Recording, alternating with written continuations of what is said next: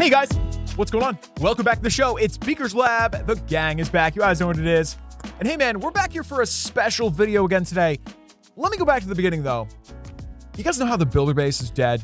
It's like R.I.P. in every possible way that term could be used. Clash said they're going to rebuild it. They're going to bring it from its grave, rise from its grave. Is it going to be better? Are they actually going to fix it? Now, when they first announced this, we got on the phone with my buddy Judo, and we got on a video, talked about, hey, what do you know? What do you know? What do you think? We know way more now. Way more. Let's call him up. Here we go.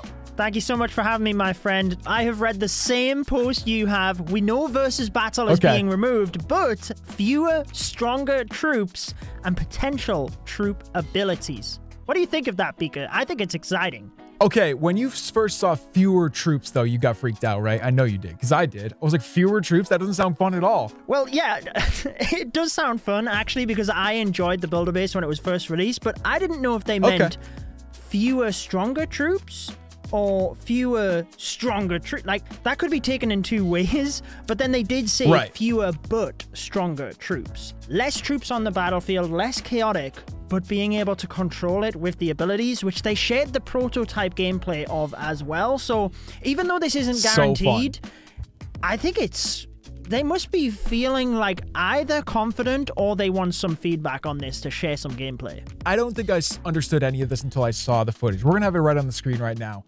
There was only a few, but those abilities, man, like, okay, the bomber, dude is like a bowler in this, right? He's got like the bouncing bomb. That's such a good idea. The only thing that freaked me out, like I said, there's only one of every troop here. Like in each icon, there's one giant, one bomber, one cannon cart. I mean, I guess they look really powerful though. They do, and I get the feeling from this that they may not have the abilities for all troops. That's how it kind of read, because they did say Raged Barbarians with 4 troops per slot was their favorite amount for that troop. So maybe, you know, it is just for the stronger ones, because if you think about it, the battle machine as it is, I already spam that thing like crazy.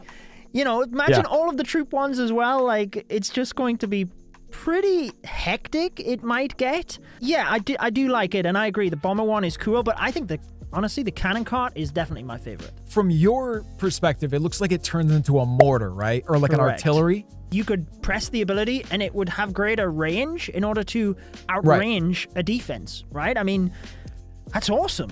Stuart, the game lead, made a really good point here that he said they want to move away from spam-style attacks, whereas this will be a little bit more tactful, which I think could lend itself to more pro players, and especially because this is a PvP element, and I get the feeling that's why it was added in the first place, for the competitive side of things. Now, what did you think about the giant and the baby dragon? I'm interested in this because I studied that video and watched it very carefully. I tried to zoom in. I saw the person who was doing it. They were pressing something.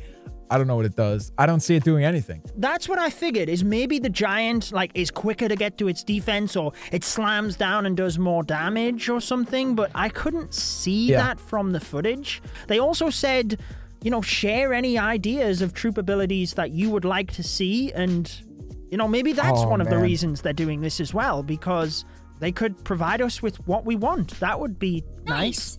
I know. I love the idea. Like you said this to me earlier. Hey, Clash was very clear that we might scrap all this. This is a prototype. We don't know what's going to actually happen. I kind of think that's cool. Because like if they go down a path and they're like, nah, I'm not really feeling this. I love that they might not be scared to be like, hey, that's not working. Let's think differently. And also, just thinking about like every one of your favorite troops having an ability. What's the Hog Rider going to be?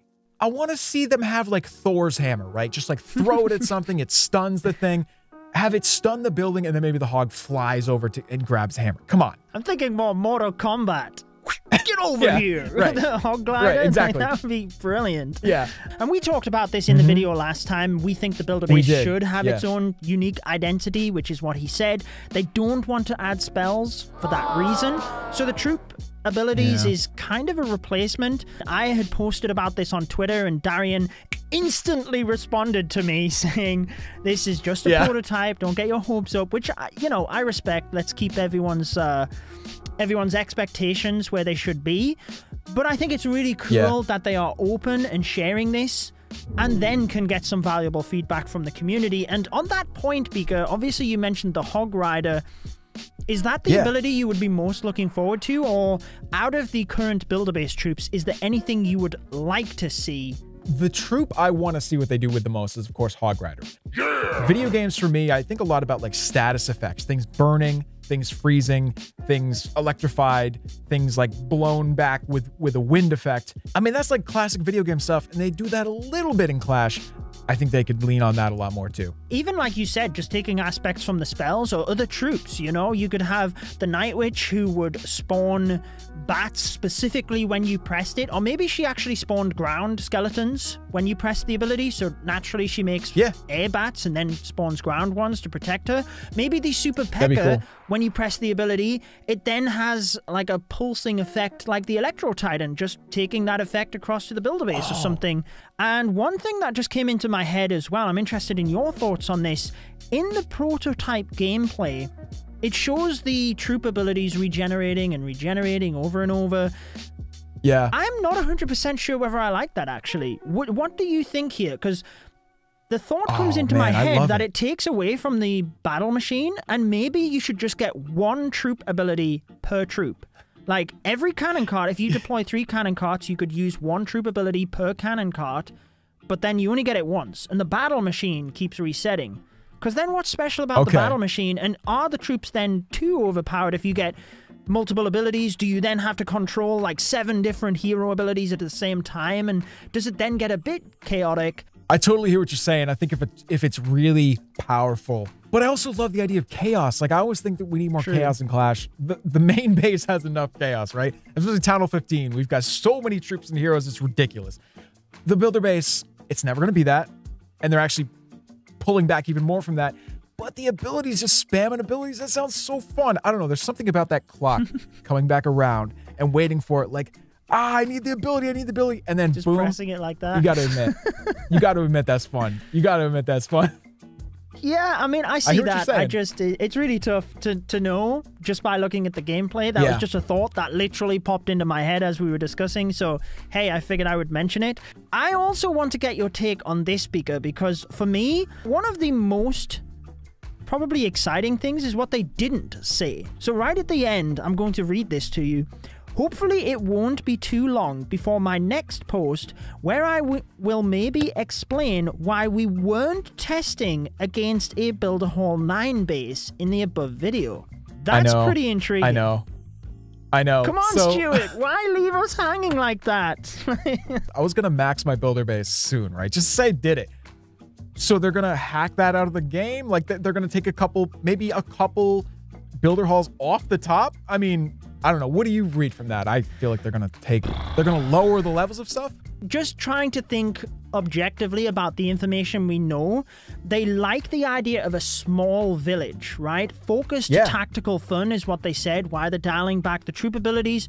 So it kind of makes sense that they want to shrink things down. I don't know. How do they go about doing that? And I will say everybody has been asking me, I'm sure they've been asking you as well, what is going to happen with the 6th builder?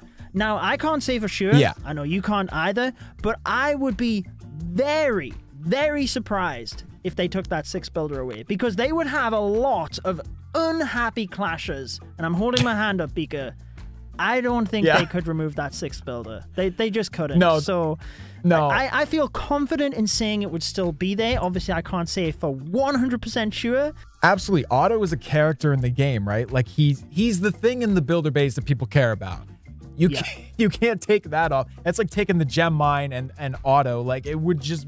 What is left? Nothing. So, one of the coolest characters they put in the game, I think he should quite literally become a hero someday. Plus, 6 builders is awesome. You work so hard to get that.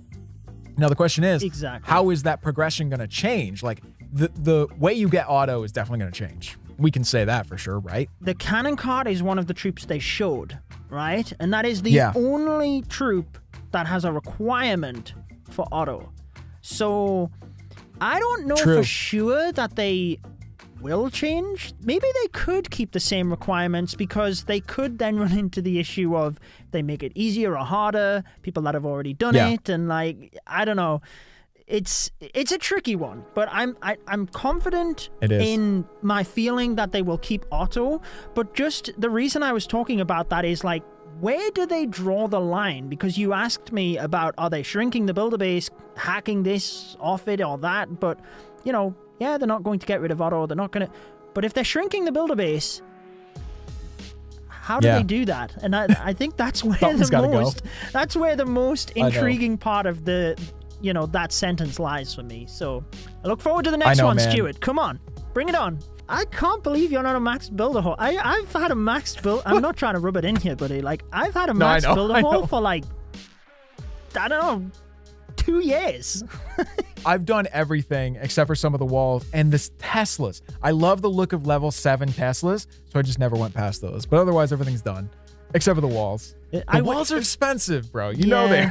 I will say on my second account, I got the 6th builder and that's it. Like, I haven't even looked at the builder base, essentially. I did it once, it's maxed once, and that's it. Maybe I should start playing it again and getting it upgraded so that we're ready for when this update lands. I think I'm gonna do the same, man. If I have this completely done and then they take some of the stuff away, I'm still gonna feel that achievement. Like, I wanna have the screenshot that says, hey, I was maxed once. That's all I want anyway. I want to be maxed for one day and then give me something new to do. And it sounds like that's probably what's going to happen. That's what happens anyway, right? That happens in the main village. It's not going to be any different in the builder base, buddy. Exactly. Oh, there's one more thing I wanted to ask you. Did you notice that the troops' actual icons and the troops themselves are numbered in this video? So it's like the first troop has a 1, the second has a 2, 3, 4, 5, 6. Do you notice that? Oh, I do notice that. And it's not the level. No. Yeah, I think I just overlooked that. That is very interesting. It's just the army camp position, right? So there's 6 army camps, and it goes from 1 to 6. Right. So it's just telling you in slot number 6, you have the cannon. There's just some icons here that we've never seen. I know. There's just some icons that we've never seen, like the little sword, which I mean, I believe it means activate ability, and there's a little clock saying that it's coming back around. I just like to see this new stuff, and hey, maybe they're gonna scrap it. Maybe they're gonna use half this and not the other half. Who knows? But hey, it's good ideas, man, and I'm excited to see it. I think it's a good sign. We're gonna get something here. Builder base is kind of dead, but hopefully it comes back to life. We'll see. Yeah, well, they're redesigning it, and I think that in itself tells you everything you need to know. So thank you again for having me, Beaker. It's great to discuss this with you, and I look forward to more information. Maybe we can even do it again when we get some more. I know, man. It's kind of like we're building a tradition here. We'll see. Maybe once we actually get it, we'll have to do some builder-based collabs. We've never done that, so we'll see.